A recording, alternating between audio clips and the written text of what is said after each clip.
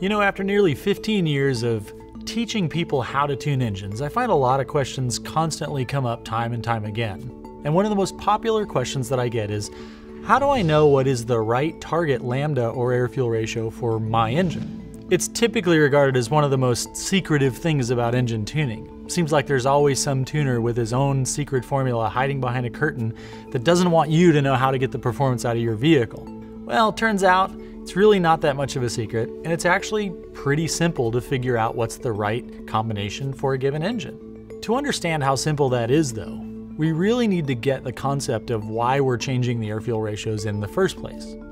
If you think about what the goal is for your engine, it really helps define what you need to do. For example, let's say that the only goal that I had was to make sure that I put enough fuel into the engine so that it starts and runs. You might be pretty surprised to find out just how wide open that window of choices could be.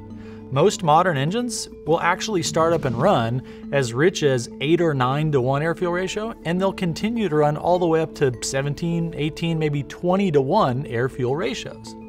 So if the only goal was to make the engine run, you could literally pick anything you want, and most engines will do that. The challenge comes in though when we start adding things on top of that goal. Well, I didn't just want my engine to run. For example, I also wanted it to make lots of power, or I wanted it to have good reliability, or maybe fuel economy or emissions. So depending on what your goal is, will have a great effect on what your actual target lambda should be. Let's take a look at some of the different topics. We're going to provide a link for you to download a document that's called NAA Report number 189. This is a report that was a government-sponsored survey by a bunch of scientists to try to find out the relationship of fuel-air ratio to engine's performance. When you read through this report, they answer some really interesting questions, not the least of which would be, what air-fuel ratio gives me the most power, and how would I get the most economy out of my engine? So we're going to talk about some of these piece by piece, but we wanted to make sure that you understand this is not something we just made up, or it's not something that's just our opinion. It's something that can be proven and has been proven time and time again throughout the years. So have a look at that report from the download and read through it, and I think you'll find that it's pretty accurate. As we get into understanding what air-fuel ratio makes maximum power, we sort of need to talk about how we make power in the first place. You see, we're putting things into the cylinder like fuel and air, and we're converting them and trying to change their energy into something that helps us make our car go. So through the combustion process, we're going to use the energy available in the fuel to create horsepower. So one of the units that's typically thrown around is something called BTUs, or British Thermal Units. The definition of a BTU is the amount of energy that it would take to raise 1 pound of water 1 degree in 1 minute. So if we were converting between BTUs and horsepower, a conversion is that 1 horsepower would equal 2,544.43 BTUs every hour. Let's put that into perspective. A typical gallon of gasoline would contain an average about of 112,800 BTUs. So the more gallons we put into the engine, the more potential we have to create energy and make horsepower. So let's see how well that happens in a standard engine. If we had an engine making 300 horsepower, our brake-specific fuel consumption dictates that we'd be consuming about 25 gallons of fuel every hour. Now wait a minute. 25 gallons of fuel, and each gallon has 112,800 BTUs? Well, a quick math formula tells me that that's 1,108 horsepower worth of gasoline. Where did all of our power go? Because that would mean that if we're actually making 300 horsepower as measured at the crankshaft, then we're only converting about 27% of the heat from combustion into horsepower. That means that 73% of our potential to make power is getting lost in the combustion process. We're losing it to heat draining out the cylinders from friction and other things like that. I'll give you a real life example. A common 3.5 liter V6 engine typically consumes about 75 horsepower worth of friction at 6,800 RPM. So that means for you to make 300 horsepower at the crankshaft, you have to be making a lot more than that in the cylinder. we lose a lot of power through things like friction and heat. We lose heat to the engine components, the cylinder walls, as well as out the exhaust port. So here's the thing. If 70% of the heat we're creating we have to get rid of, and we're not careful, we can easily make so much heat that we overwhelm the structural components of the engine and we end up with a failure. So one of the reasons that we typically would add extra fuel to the engine, meaning, well, I'm going to add more fuel than how much it takes just to make the power level I want, is because putting that fuel in there, it may not change how much power I'm making, but it does help me control the heat and it protects the engine. Of course, adding extra fuel hurts economy, so we have to find the balance between engine protection and efficiency. We have to think about running the engine richer in terms of what we call thermal management.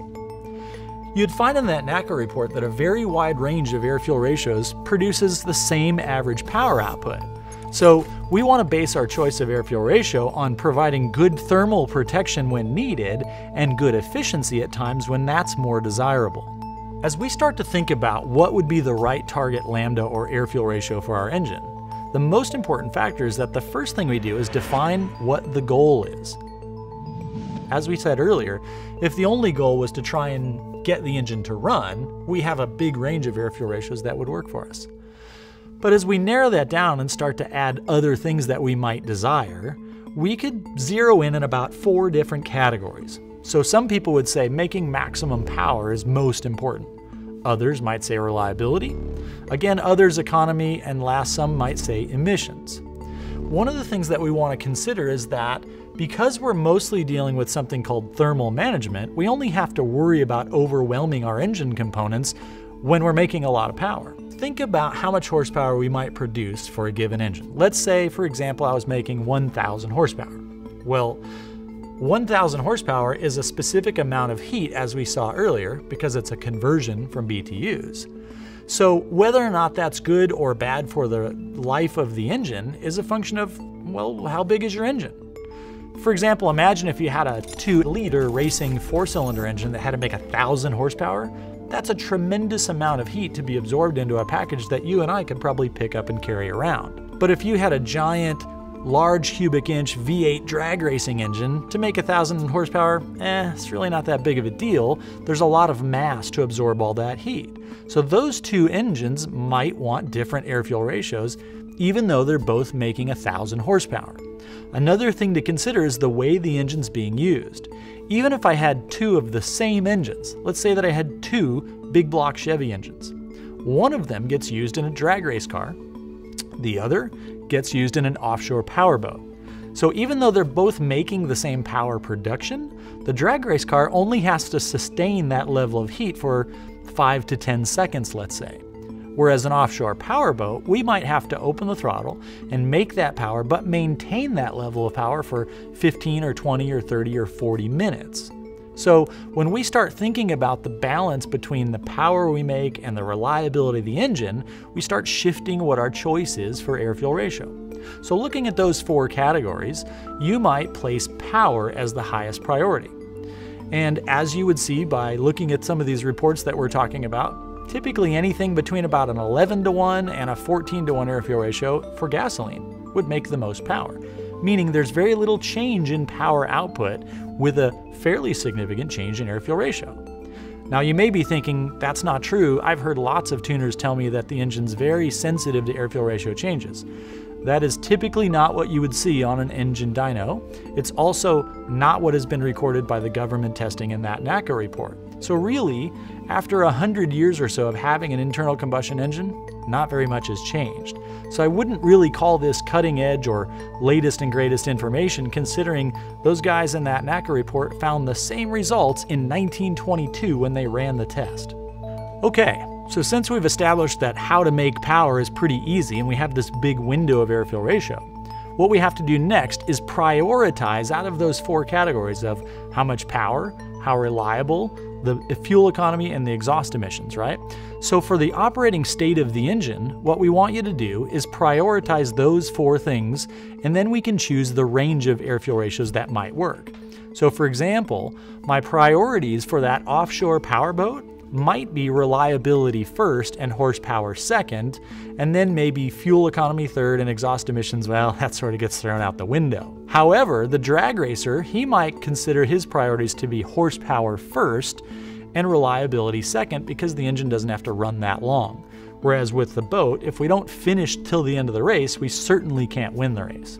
So since a wide range of air-fuel ratios basically makes the same power on those two engines, the guy with the drag race engine might pick 12.5 or 13:1 air-fuel ratio, and the guy with the powerboat might pick 11.5 or 12. The main difference is in the thermal reaction of the engine. We're using that extra fuel when we're running it rich to carry some of that heat out the exhaust and out to the atmosphere faster than we could absorb it into the cylinder and transfer it to the radiator and so on and so forth. Since we've established that reliability is a function of thermal management and the amount of heat that the engine's making, and that choosing an air-fuel ratio that makes the most power is fairly simple because the engine doesn't respond to big changes in air-fuel ratio, we get left with exhaust emissions and fuel economy. Out of all these four categories, the exhaust emissions is probably by far the easiest one to get, because to achieve the cleanest emissions, what you'd like to have is a chemically balanced air-fuel ratio where there's no excess of hydrocarbons or leftover oxygen. So that means when you're operating the engine in a state that would require you to have clean emissions, you would want to target a stoichiometric air-fuel ratio. Now, the downside to a stoichiometric air-fuel ratio is that if you chose to use that under very high power conditions, you would lose the benefit of that thermal management and you could easily damage the engine. But here's the lucky part. The engine operates over a wide range of air-fuel ratios and a wide range of conditions. It might be at high RPM and full load, it might be at low RPM and partial throttle conditions, and each one of those allows us the opportunity to specify a different air-fuel ratio. So what we're going to do is we're going to use a target lambda table in the ECU that's laid out quite a bit similar to our base fuel table, where we have load on one axis and RPM on the other axis. And any square in the table allows us free resolution change. In other words, what we can do is we can pick a different target for any RPM or any load that we want. That means when the engine's starting or it's idling, you could pick a different air-fuel ratio than you might use when the engine's at cruise, and a different one again when it's under wide open throttle. You might pick a different condition when the engine has no boost or when the engine has high or low boost. So the beauty of a fuel injection system is we're not tied down to just one air-fuel ratio that has to fit all of our different circumstances. We have a lot of flexibility to choose any air-fuel ratio we want over a large range of engine operating conditions. Lastly, let's talk about how to get better fuel economy out of your engine. Remember that everything that we've done so far is dealing with thermal management. And typically, we're not going to be trying to get the best fuel economy at the same time we're trying to get the most power. There may be some situations where this is important and it will affect your decision, but for the most part, when we're trying to get good fuel economy is when we're cruising. Maybe we're going down the highway and you're listening to the radio or talking on your cell phone or something like that. So if you think about what's happening in that condition, let's say we're going 60 miles per hour and you're doing 2,500 or 3,000 RPM. Well, in order to maintain that speed in your vehicle, do you have to stay at full throttle? No, of course not. So since the throttle's mostly closed, what that does is it limits the power production of the engine. After all, isn't that what the throttle does? If you want to slow the vehicle down, the first thing you do is take your foot off the gas pedal. Well, if I take my foot off the throttle and I limit the engine's power, what I'm doing simultaneously is limiting the amount of heat the engine's generating. Since I no longer have to worry about structurally damaging the engine because of heat, I can certainly choose a leaner air-fuel ratio than I normally would under power. That alone is going to save me some fuel expense. If you want to get the best fuel economy though, we have to talk about specific range, and we want to look at how far did I get or how much power did I make for a given amount of fuel. This is an area that some people get really confused on, especially when talking about the difference between brake-specific fuel consumption and air-fuel ratio.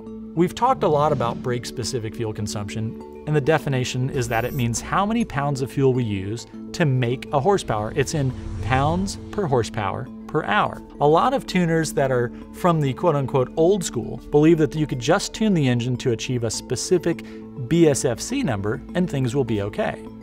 The problem with that thinking is that there's more than one way to make our engine run rich or lean. So for example, if I was to hold the throttle wide open, the amount of air moving through the engine won't change very much, so I can make the engine richer by adding fuel. But since adding that extra fuel does not bring with it any extra oxygen, the reality is the horsepower production of the engine won't change, it'll just get richer. So when we look at our BSFC numbers, what'll happen is I'll say, well gee, now I'm using a lot more fuel, but I'm still making the same power, so now I have a less efficient engine. My BSFC has gone down. If we start to go the other way and we intentionally lean the mixture out, we still have the same amount of air. But if we take away enough fuel, eventually there won't be enough to consume all of the air. So what happens is if I want to make the most power possible, I need to make sure there's enough fuel to get all of the air burned. So I want to have an excess of fuel.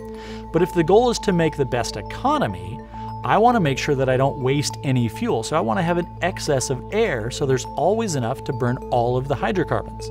But just for a second, imagine another way that I could make the engine run rich. What if I kept the fuel supply to the engine the same, but I say stuck a banana in the tailpipe? What if I limited the amount of air the engine was able to move, but I left the fuel the same? Wouldn't I still get the same rich air-fuel ratio? I would. The only difference is now I would see a dramatic change in power because the engine's an air pump, and the less air we would be moving, the less power it makes. Have you ever heard anybody say the engine's a fuel pump? In other words, if I double the amount of fuel I put in the engine, does it double the power? No, of course it doesn't. The engine's an air pump, not a fuel pump. Alright, so by now you should have figured out that the engine would like to have a different goal or target for lambda or air-fuel ratio depending on the operating scenario. So what you as the tuner need to do before you start the tuning process is determine for each RPM and each load what you want the target to be. You see, that's the way you're actually going to tune the engine anyway. When you're playing in the base fuel table and you're making those numbers bigger or smaller, the whole job of the base fuel table, or what we would call the VE table, is it allows the tuner to match the actual engine airflow to your target lambdas or air-fuel ratios. If you haven't set a target in the first place, how are you going to know when you get the right number in the table? So when you have a lean air-fuel ratio relative to your target, you'll make the numbers in the table larger to add more fuel. When it's rich, you'll have to make those numbers smaller. Now, we've covered everything so far about how to choose an air-fuel ratio and all the factors that determine how much fuel the engine requires. What we'd really like to know is how does an ECU put all of this stuff together and actually come up with a calculated injection event to get from all these funny numbers in the table to what really happens at the fuel injectors. Alright, in the next video, what we're going to do is we're going to go through all the steps that the ECU does to calculate this injection event. All the stuff we've talked about so far is leading us up to that, and I want to make sure that you understand how the ECU does that. To do that, you're going to need to bring your calculator.